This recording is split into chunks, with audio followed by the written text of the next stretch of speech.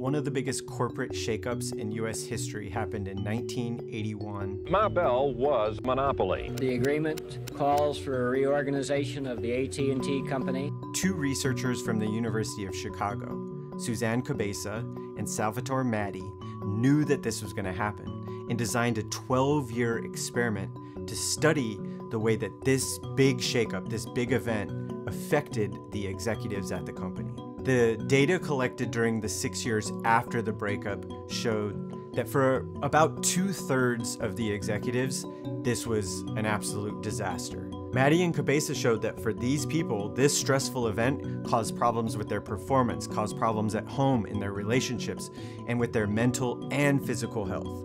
The weird thing was, for about 1/3 of the executives, none of these problems were really present. In fact, they seemed to be thriving. This difference really piqued the interest of the researchers, and they decided to dig in. What they wanted to figure out is, what's the difference between the group of people that really struggled in dealing with this challenge and the group that thrived? Not only did they eventually figure out that answer, but they sort of stumbled into this topic that's been proven over the past few decades to impact resilience, learning, performance, and leadership. It's time for a deep dive into the forgotten topic of hardiness. Welcome to the Learner Lab podcast. I'm Trevor Reagan, and each episode we dig into research that can help you and your team get better at getting better. To help us out today, I tracked down a brilliant researcher named Paul Bartone. Hello, do you hear me all right? He's one of the world's leading experts in hardiness, and he's been studying it since the beginning. I'm a research psychologist, a PhD. I retired from the Army after 25 years, and I'm currently a visiting research fellow at National Defense University in Washington, D.C. All right, so let's go back to Illinois Bell. What did they find in this analysis? There was actually 3 factors that had a significant impact on whether people kind of thrived during this big shakeup or really suffered during the shakeup. Matti and Cabeza basically discovered that the personality or the attitude dimensions that distinguished those high-stress executives who managed to stay healthy despite what was going on around them and the organizational chaos, compared to those who were getting physically sick. But what distinguished the healthy from the sick were these characteristics: commitment, control, and challenge, which they kind of glommed together under the hardiness rubric. Paul is like the dream guest here, and he's going to work us through our 3 categories. What is hardiness? Why does it matter?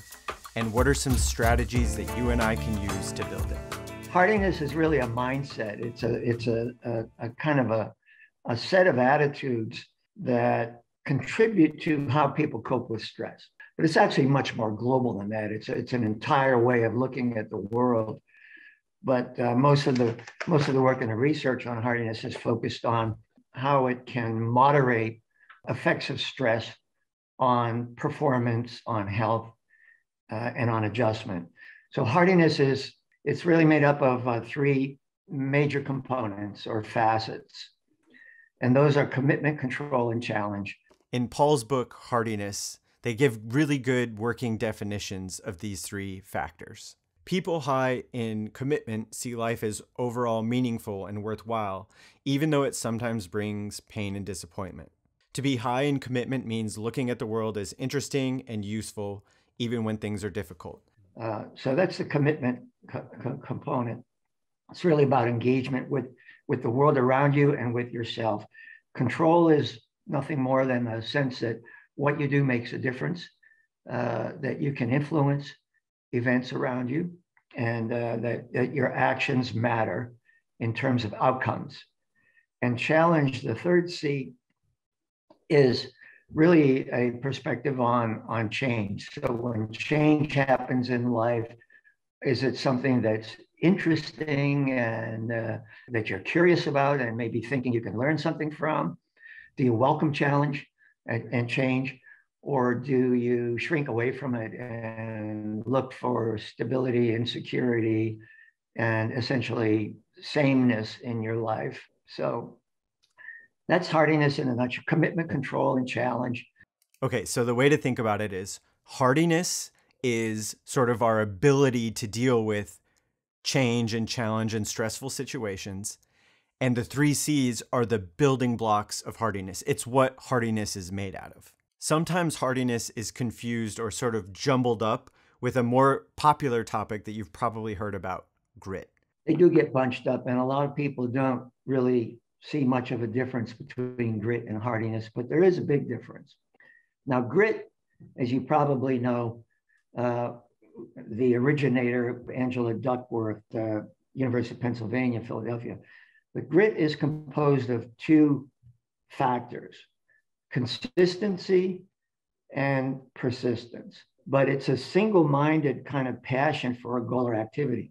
And that's what is missing from grit. It's a good thing as far as it goes, but the big difference between hardiness and grit really comes down to this adaptability or flexibility dimension. So grit is good and fine, but it's more of this kind of blinders approach of this is a target, this is a goal, and I'm going to pursue it no matter what. And hardiness is more about being flexible and adaptable, and it's this general ability to deal with challenges, stress, and setbacks. In some of the experiments that we're going to get into, they actually can compare grit to hardiness and show the different ways they impact people. All right, so we have an idea of what hardiness is and what it's made out of. Now I want to get into kind of the meat of this, which is why does it matter? Why are we making an episode about it? And to do that, we're going to work our way through a series of different experiments. Honestly, one of my favorites, and the reason I think Paul is so incredible, is one of the first ones he did. Early on, he realized that there was sort of a limitation to the original Illinois Bell experiment. It was only looking at executives. And this is all interesting research. It's very, very potentially very valuable research. But how do we know that it applies, has any application at all outside of white collar, white male executives who you're studying? So does it apply to women? Does it apply to other ethnic groups? Does it apply to blue collar workers, right? So that's where I came in. And when I approached them and I said, hey, Dr. Maddie, Dr. Cabeza, I would like to join your research group. So I developed a PhD research proposal that would look at stress, hardiness, resilience, and health in Chicago bus drivers. So they surveyed nearly 800 bus drivers, and they asked them questions about their work and life stress, their health. They even measured their hardiness. Paul then separates them into 2 groups. Group 1 is made up of people experiencing high stress, high illness, and high negative symptoms. Group 2 is comprised of people that are also experiencing lots of stress, but they have lower illness rates and fewer negative symptoms. And just like in the Cabeza and Maddie study, Paul was searching for okay, what are the root causes of this difference between group 1 and group 2? And it ends up that hardiness was one of the 3 most important sort of differentiating factors. Other studies showed similar results. They found that hardiness helped firefighters, nurses, lawyers, and even undergrads deal with the stresses they faced in life more effectively. Stress is part of life for all of us. That's where hardiness comes in, because hardiness is a mental, a mindset that has a profound impact, especially on how we cope, how we manage stress in our lives. People who are high in hardiness, they cope more effectively with stress. They tend to make use of active problem-solving coping strategies. When there's a problem that comes up, they'll look for ways to cope with it, to deal with it. Hardiness does not free you from fear. It doesn't free you from self-doubt. It doesn't free you from anxiety.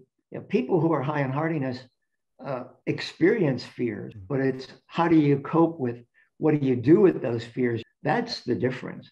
And people who are high in hardiness, they manage those fears. differently. At this point, I've got my hands on about 50 different experiments and studies that look into this topic of hardiness. The first type of study that I want to talk about we'll call like a prediction study, which is simple. They measure people's hardiness level, and then they simply observe to see like what type of things does high hardiness predict. One study measured the hardiness levels of candidates into the West Point Military Academy. And then they analyzed their graduation grades and gave them a survey 3 years later that measured kind of how adaptable they were. And it ends up that hardiness actually predicted better performance at West Point and more adaptability afterwards. There was one that measured people's level of optimism and their level of hardiness, and they found that actually hardiness was a better predictor of the way that those people would deal with stress. Another one showed that hardiness predicts post-traumatic growth for military personnel. I even found a few studies from the sports world that showed that high hardiness actually predicts better performance in sports. And then there's an experiment that compares grit to hardiness in first-year cadets at the USMA. And they found both grit and hardiness actually helped with retention rates, but only hardiness predicted cadet performance. So I guess the TLDR of that section, hardiness matters a lot. It predicts better performance, better learning, better leadership. Where I want to spend the rest of our time together, where I want to end the episode, is answering the question that's on your mind right now. You probably have two. First, can we build hardiness? And second, if yes, how do we build it? Yes, indeed. It's trainable. It's not an easy thing to do. Right. But especially if the person is motivated, then yeah, it can be trained. The other type of studies that I've been trying to get my hands on, we can call intervention studies, which is, okay, let's try to build hardiness and see what happens. Remember the Illinois Bell Telephone Company experiment? Also, it's really hard saying Illinois Bell Telephone. We're going to call it IBT for now on. So remember the IBT experiment, the original one by Maddie and Cabeza?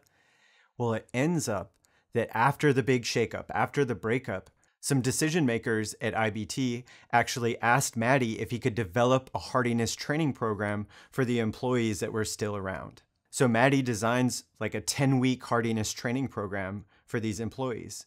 And they found that at the end of the program, this actually did significantly increase their hardiness levels. And 6 months later, they actually saw improvements in their job evaluations and even in their health. This was one of the first studies that showed actually hardiness can be trained and it can be developed. I found some interesting work by Sharon Judkins, and she developed a hardiness training program that they tested out with a group of nurses. And what they found is by going through the program, they could increase hardiness, and then that had an impact on turnaround and the way that those nurses dealt with the stresses that they faced in their job. And I actually found some cool experiments that Salvatore Matti did with undergrads. In one experiment, they identify a group of students that are at a high risk of dropping out. Then they divide them into two groups. One group takes a hardiness training course. The other group, the control group, does not. And the group that completes the course, their dropout rates actually decrease compared to the control group. In another experiment, they take a group of undergrads that have similar GPAs and demographics. They divide them into two groups. One group, again, is offered the hardiness training program. The control group is not. 6 to 24 months later, when these students graduate, they saw an increase in GPA for the students that went through the hardiness training program.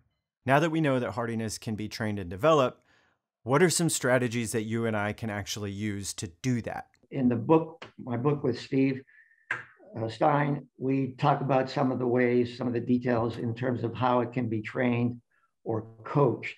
I found a military textbook, and there was a chapter in it by Paul Bartone that talked about different strategies of building hardiness. And they sort of divided up into the 3 C's. I'm going to just read directly from it. Tips for building hardiness commitment. Take some time to think about what is important to you, what's interesting to you, your personal values and goals. Work on increasing your skills and competence in some area that's important to you. Take pride in your past success and achievements. Pay attention to what's going on in the world around you. Read and observe. Try new things. Tips for developing hardiness control. Focus your time and energy on things you can control and influence in your life. Work on tasks that are within your capabilities, but also moderately difficult. Break difficult jobs into manageable pieces so you can see incremental progress. Ask for help when you need it, recognize your successes, and when you're confronted with a problem that you can't solve, turn your attention to things that you actually can control. Strategies for building hardiness challenge. Remind yourself that change is an opportunity to grow. Do not live every day by a rigid schedule. Allow some variation and surprises. Be willing to change your plans to meet changing conditions. When you do fail, ask yourself, what can I learn from this? Try new things, take reasonable risks.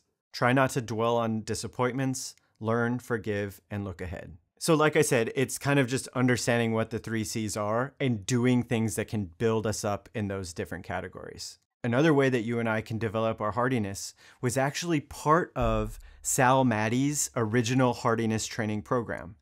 He talked about the importance of self-development, that when we focus on self-development and getting better at stuff, it can actually boost our levels of hardiness. And this actually makes a ton of sense. Think about when we learn something new, the type of seeds that plants. One is, I'm learning something new, which in a way means I do have control. My actions are leading to outcomes. When I'm learning new stuff, obviously there's more meaning and curiosity, so that's developing the commitment. And obviously in going through the learning process, there's bumps, there's setbacks. And when I'm really taking my learning seriously, I'm finding opportunities in those setbacks, those challenges, those problems. That's hardiness challenge. When we develop skills and focus on our learning and development, I think that's kind of a backdoor way of building up the 3 C's, which can increase our hardiness. The last application that I want to get into might be the most exciting, which is looking at this from the leadership perspective. It ends up when we develop our hardiness, we become more effective leaders because we become better role models. And by putting these actions on display, we can help with the learning, the adaptability, the development, the performance of the people that we lead. There have been a couple of studies done that have shown that when there's an awareness on the teacher side, on the trainer side of the hardiness concepts, commitment, control, and challenge, and the value of learning from failures, etc. These training programs actually, they're finding that hardiness levels have actually increased. And that's been true for trauma surgeons in training. It's been true for fire and police in training. And it's been true for military personnel in training programs. Not huge changes, but measurable, significant, statistically significant increases in hardiness. How do we help people find more meaning in what they're doing and develop that commitment? How do we help people develop control? How do we help them understand that their actions do matter, that they're an important part of this team? How do we help people find opportunities in the challenges and setbacks we face? By understanding hardiness and what it's made out of, we can find different ways of building up the 3 C's, which will help the people around us, again, get better, perform better. Obviously, there's more work to be done here. The name of this episode is not every single thing that you need to know about hardiness. No, this was like a big overview because I do think it's an important topic. I don't think it gets enough attention, and I hope that this episode might change that. As we wrap up, I want to give a big thank you to Paul Bartone. Thank you so much for your fantastic work, and thank you for being willing to share it with us. We'll be back next week with a brand new topic. We'll see you then.